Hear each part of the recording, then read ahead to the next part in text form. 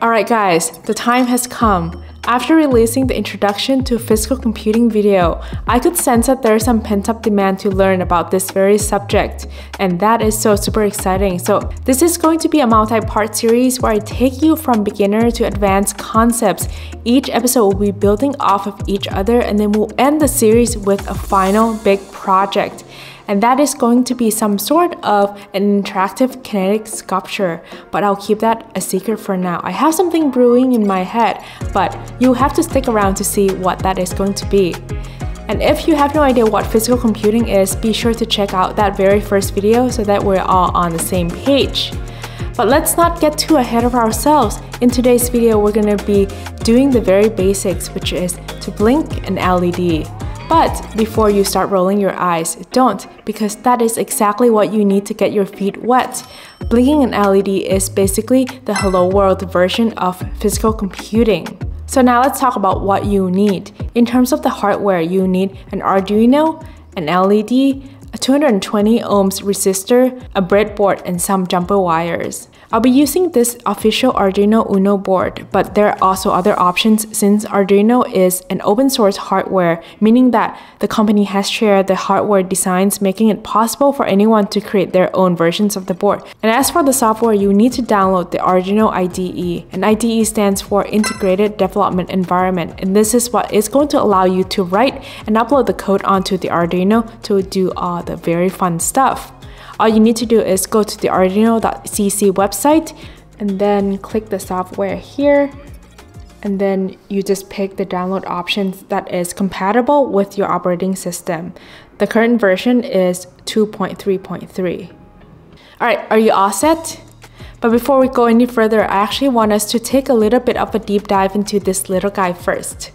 So let's do that. An Arduino is a beginner-friendly microcontroller or a mini computer that you can program to control electronic components. It doesn't have a screen, a keyboard, or an operating system like a typical computer, but it can follow instructions to perform tasks like turning on lights, reading sensor data, or controlling motors in response to code. In the Introduction to Physical Computing video, I categorized the way that we should approach physical computing into 3 buckets: input, processing, and output. Input senses what's happening in the surrounding environment. Processing acts as the brain, taking in the data from the input and deciding what action to take. And then output creates an action or effect in the physical world, like turning on an LED. So now let's look at how an Arduino corresponds to the 3 different buckets. So we're going to start with processing, or the brain of the board. And on the Arduino Uno, it is this piece over here, which you can see labeled as ATmega328P. This is the brain of the board, responsible for executing code and controlling connected components. This is what gives the Arduino the ability to handle processing tasks, execute code, and manage input and output pins. Pins are these small metal connectors on the Arduino board that serve as input and output points for sending or receiving electrical signals. Input and output refer to the direction of data flow, whether data is coming into or going out of the Arduino. For input, data flows into the Arduino from external components such as sensors or buttons, which the Arduino reads to gather information. And then for output, data flows out from the Arduino to control components like LEDs or motors, which the Arduino writes to perform specific actions. So to put it simply, pins are these physical connectors with input and output to indicate the direction of the data being sent or received through these pins, while signals are types of data, and there are a total of 2 types: digital signals and analog signals. Digital signals have 2 states, on or off, or high or low, and this is like flipping a switch, while analog signals represent a range of values, and these can vary, and we can use this data to do things like changing the brightness of an LED. And as you can see from the board here, there are a total of 20 physical pins, 6 on the left with the letter A in the front from A0 to A5, and we call these analog pins.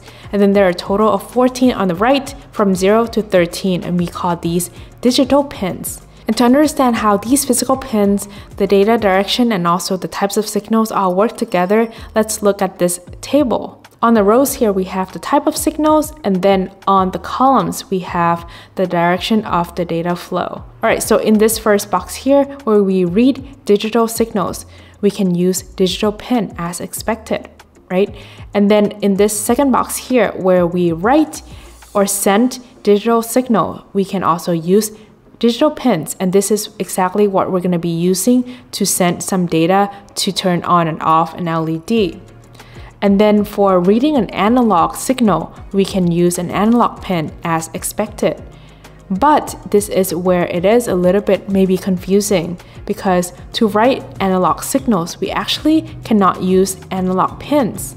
We will be using digital pins instead, specifically the ones with the tilde sign or this squiggly symbol in front. These pins are often referred to as PWM pins, which stands for pulse width modulation. This is a technique that allows us to simulate analog output by rapidly switching between high and low states. So basically, we're generating digital outputs in a way that is so fast that it seems like, or it looks like it is generating analog outputs. Don't worry if you have no idea what that means right now. I'll go into the details in the next video. Right now, just know that we will be using digital pins, specifically the PWM ones, to write analog outputs or to send analog signals. So you might have the same question that I had when I first learned about this, which is why not use analog pins for analog outputs? And that is because Arduino was designed to be affordable and easy to use. So to use true analog pins, that would add some more cost and complexity, and PWM pins actually offer a flexible solution to this without adding any more complexity. Alright, let's talk about the last component before we start the hands-on example, which is power. So how do we power an Arduino? You can power it via a USB cord, which you connect here to the computer, or you can plug in an external power supply, which can be a 7 to 12 volts DC power adapter or a 9 volt battery. And the Arduino board comes with a voltage regulator, which can bring the higher voltage down to 5 volts, which is the power that is needed to power the board. Now we're ready to dive into the first hands-on example. So we're going to start by connecting the Arduino to the computer via the USB cord.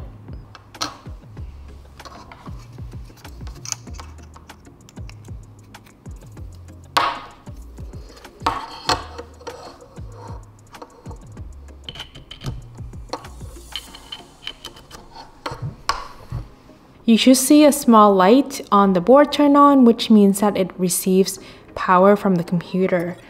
Next, open up the Arduino IDE that we just downloaded. And then before we start coding, we need to tell the software which board we're using. And all you need to do is you come to select board here. And then this is mine. It's the Arduino Uno. And it is connected via this specific cable. All right. You can see that the template is split into two main parts, right? Setup and loop. And this is very similar to how P5 works. Setup function runs once, while loop, just like draw, on P5 runs repeatedly. But instead of actually writing our code here, for the blink example, what I'm gonna do is that I'm going to go to File, and then Example, and then, as you can see here, there's a bunch of basic examples that you can use. And then what we're going to do is we're going to go to basics, and then we're going to go to blink, and this is going to be the sketch we're going to be using. Alright, so let's start by looking at the blink sketch here. So at the top here, what do we have? We have this whole part that is commented out, and it basically just tells us what this blink sketch does. So blink turns an LED on for 1 second, then off for 1 second repeatedly. Okay, so most Arduinos have an onboard LED you can control. On the Uno, Mega, and Zero, which is what I have right now, which is an Uno, it is attached to digital pin 13. Alright, and then we also have the names of when it was created and modified and by who, and then the example code is also available on the Arduino website. And here we have the two chunks of code, right? One in setup and then one in loop. So it is similar to the P5 sketches that we usually do, but this is the simplified version of C++, so it is not JavaScript. So as you can see, writing the function, you start with the word void. And then we have setup, which is the same as what we have in P5, but then for this repeated set of code, it is underneath the function called loop. All right, so let's look at setup. We have this one function here called pin mode, and pin mode initializes digital pin LED built in as an output. So basically it takes in two arguments. The first one is the number for the pin, right? And then the second one is whether it is input or output. So what is the direction of the flow? So basically we're setting pin 13, which is LED built in, as an output. But what is special about this pin, so as mentioned in here, is that it is actually already being built onto the board. So basically what this means is that we can test the code without having to wire anything up at all, like external circuits. So this is great. And then inside the loop here, we have two functions that are being called twice. So we have digital write, and it also takes in two arguments. The first one is the pin number, LED built in, which is 13, and high is turning it on. So it basically turns the LED on, right? High is the voltage level. And then we have this second function, delay, and then an argument of 1000. So delay basically pauses whatever the program was doing for a certain amount of time. And 1000, this is 1000 millisecond, which is 1 second. So these two lines of code basically say send a signal to LED pin 13 to turn on high, and then do that for 1 second. And then as you might have guessed in the second two lines here, it basically is doing the opposite. So write a signal to LED pin 13 and then set the voltage to low, and then do that for 1 second. So it is doing the blinking action, right? It turns the LED on for 1 second and then it turns it off for 1 second. So once we have the code, what we need to do is that we can come to this here. You can see that it's a verify, and verify basically is checking the code or compiling the code to make sure that this whole thing is okay with no errors. And then this upload, basically, upload is doing two things. It's verify the code and then it uploads it onto the Arduino. So I'm just going to click upload. Compiling sketch, uploading. All right, and then now you can see that the LED is blinking, switching back and forth every second. So what we want to do next is, how about we set this to 500? And then we try the same thing.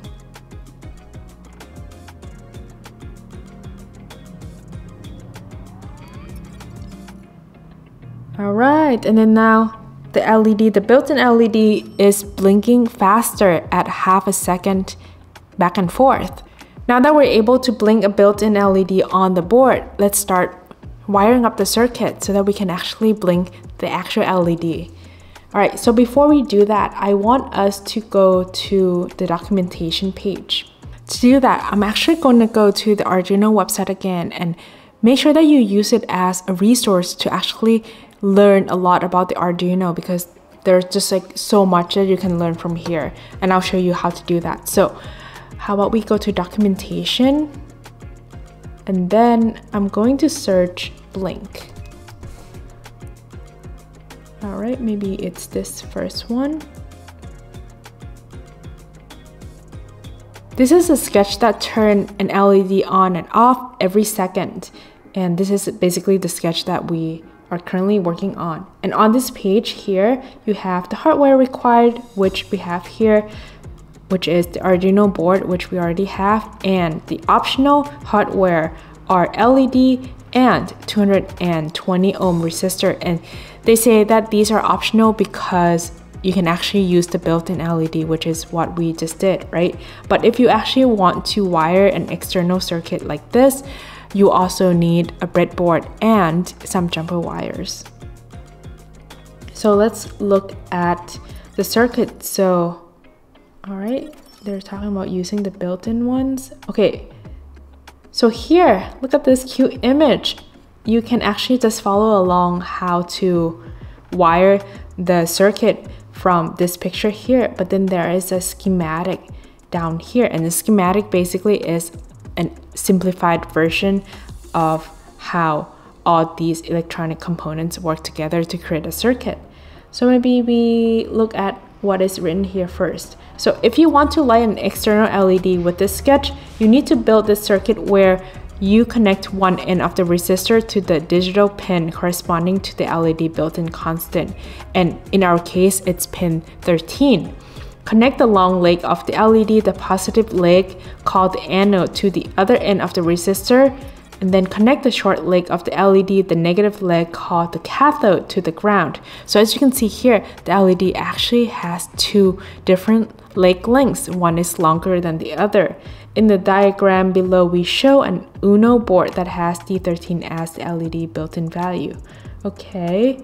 Alright, so what is a resistor? A resistor is essential for safe operation as it limits the current flowing through the LED, preventing damage to both the LED and the Arduino's output pin. It says here that typical for red, which is the red LED, the voltage that we need is between 1.8 to 2.2 volts.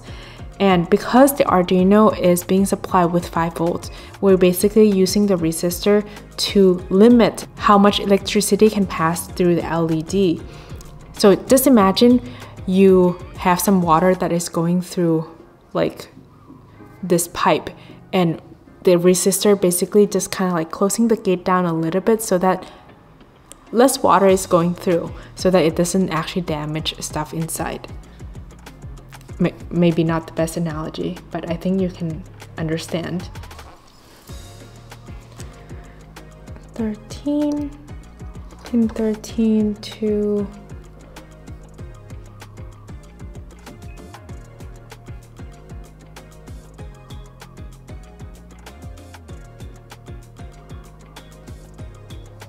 long leg to the other end.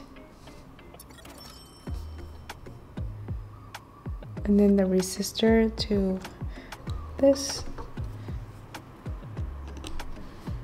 And we put the other leg to ground. All right, and now our LED is blinking every half a second. Perfect.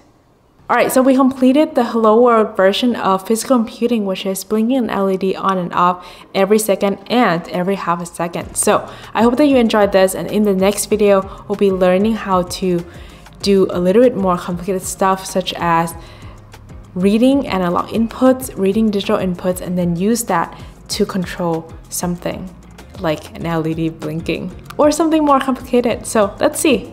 Let's go.